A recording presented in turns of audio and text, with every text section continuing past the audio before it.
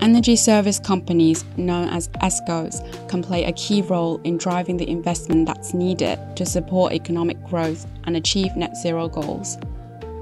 In 2020, the amount of energy these companies saved was larger than the entire energy consumption of Chile, resulting in emissions reduction of over 100 million tons of CO2.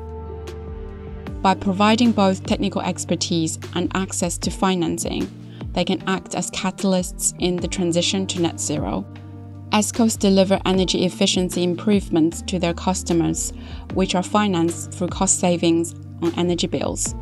China has become the world's largest and fastest growing ESCO market, accounting for nearly 60% of the global share. China's Energy Management Companies Association was established as a dedicated agency to support the ESCO market through knowledge sharing, research, and capacity building.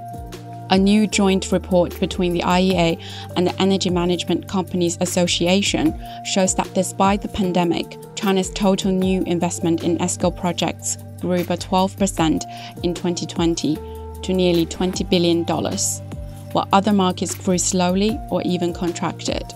China has supported this growth over the past years by providing a range of financial and policy support measures that help the market thrive. Chinese energy service companies engaged in strategic partnerships with state-owned enterprises and drove energy savings through equipment upgrades, allowing them to rapidly grow investment in the industry sector. There are still market barriers to unleashing the growth potential for ESCOs in China and worldwide.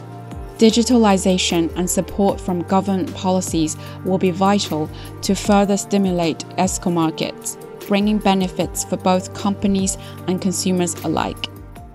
Explore the full report at emca.cn or iea.org.